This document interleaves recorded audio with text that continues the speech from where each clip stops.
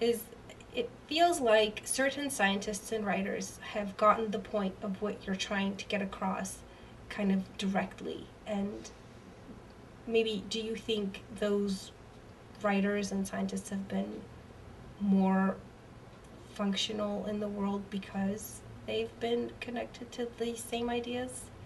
Well, many times these people tend to be ignored for a while, and then they tend to be neglected for a while, and then once they start to become influential in some way, they start to get persecuted. So I guess that's the crowd I've been quoting a lot, if that makes any sense. Um, So there are certain scientists and others that have returned to this understanding of the world as a unified whole, like James Lovelock with the Gaia theory.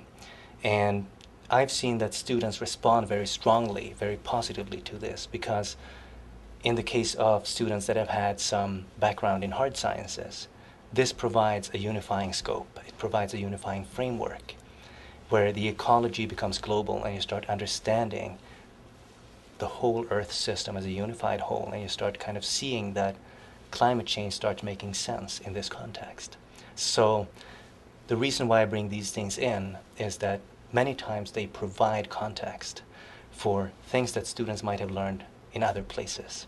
So that's how I try to connect these things, and also historically. I see it as being very important to put things in historical context, and that is also very much overlooked in our education today, higher education in specific, because students get, compartmentalized pictures of, the historical framework for whatever they have been doing, and then they just leave it after the introductory course. But I see the need to return to this, to provide an understanding of why the historical context has evolved as it has, and how this has impacted whatever problems we are studying or whatever topics the students are being introduced to. So the historical points where things are being put in historical context, I see that students respond very positively to this. like what? Like, for instance, understanding the historical, watershed event almost, when you had the reductionistic philosophers Francis Bacon, who is also the father of the scientific method, and René Descartes on one side of the spectrum and Spinoza on the other. And you see that the Western civilization, to a very large extent, sided with the Cartesian, Baconian Cartesian kind of perspective, and how this historically became a justification for the Industrial Revolution and a lot of things that followed, with all the sustainability impacts that have come from this. So understanding where the rationalizations philosophically come from is important for students to make sense of why these things have really taken off, why these things have become our Western history. And this is something that many times is sorely missing in the United States, here in the education you have. You don't really see this historical integration of providing this context, this scope, because all things come not out of a vacuum, but rather from a process of developments. Is it different in Europe? To some extent, yes. At least it used to be. Here, education is very, very much integrated with a system that needs to deliver utility, it needs to deliver results. You get an education, you pay a lot of tuition, and you need to go out there and get a job. And that presupposes basically that you need to be part of the system. So that's why the education becomes very focused on understanding and learning the system as it is today, rather than changing it.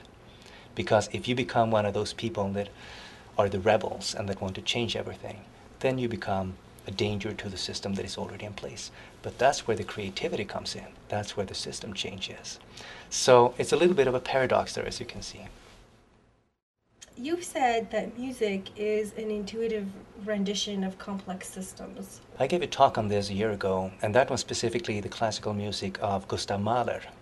So that was a very specific form of music. And as I see it, Gustav Mahler in his symphonies and in his songs, he provides a language in music that is very different from other compositions, from other forms of music.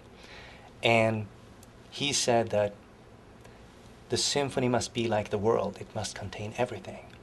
So he had this extremely unified scope and this awareness that his music must illustrate everything in all of its complexity, both the ugly and the beautiful and so forth. So his music is very different, and he looks at things, or he explains things in this tonal language in ways that are very different from most other forms of music. You don't think Mozart expresses the world? Yes, I do. Mozart is also a very good example of this. But I think that Mahler expressed this in a very pedagogic way almost. And his symphonies have this explicit focus. But Mozart's music contains everything too, of course. It's perfect. Mozart, by the way, is my absolute favorite. I think he's perfect too. Yes. Can you tell me what you're planning for the future? You're an educator now. Do you ever plan to leave education, or do you plan to stay within the American academic system and foster the change you want to see?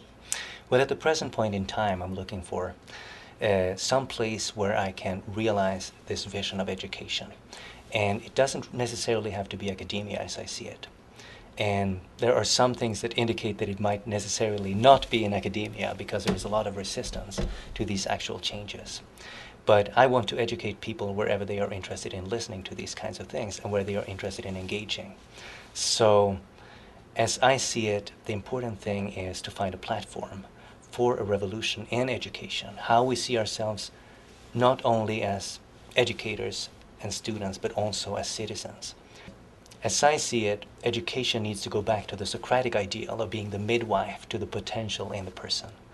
And that is also something I talk about in my lectures, about the Renaissance ideal of education, where higher education was perceived to be universal education. That was the ideal.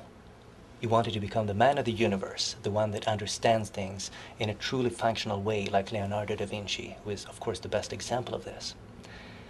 But after this, education took off in a very different angle, in a very different direction. So education became all about specialization.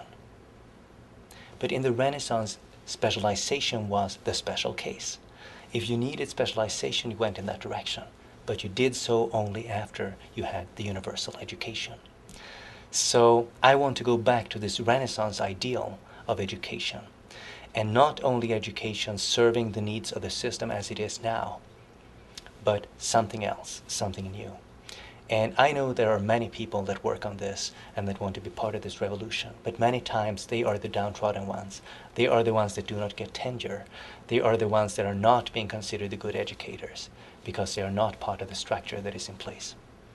So if we really want system change, we need to think in new ways. We need to really start seeing things in new ways, or unlearn the wrong ways. It sounds like a colossal challenge. Are you not concerned about how you're going to approach this systemic international change? Well, all true change is, of course, daunting, right? All things difficult are always, truly difficult. But education needs to start serving the purposes of actually engaging with the real world as it is in all of its complexity. And if we're only stuck in this Cartesian anxiety of having to learn everything and become the expert, and just go down in the trench of one discipline, if we teach our children that this is the ideal of becoming the expert at the expense of understanding the wider scope, then all expertise will only be detrimental. If expertise is to be serving the needs we have for true change in the world for the better, no matter which area you look at, expertise needs to become introduced into the wider scope, and that's what I call transdisciplinarity. The understanding that the specialization is a special case. You need it, yes, but you do not need it in isolation only. It needs to be contained within a meaningful context where it serves certain purposes. And today, academia and other forms of education serves the purpose, to a very large extent, of teaching children just to either disconnect at an early stage or become interested in just one part of the whole puzzle, one piece, and go down into that trench and get lost in the process. As soon as possible. As soon as possible, yes. So, in other words, it's a system that is doomed to fail, and it is failing. And I think that part of this failure is showing itself in the sustainability crisis we have, because we have taught generation after generation how to derive human benefits at the expense of the natural world, at the expense of social justice, and so forth. And now we really need to think over this again and say, how did we end up in this mess? And that's where sustainability education comes in. That's where it becomes relevant. And in the end, of course, all education needs to become sustainability education. But of course, that is far off. But getting there, I mean, we need to take certain steps, and I try to provide my piece in this. What do your critics say?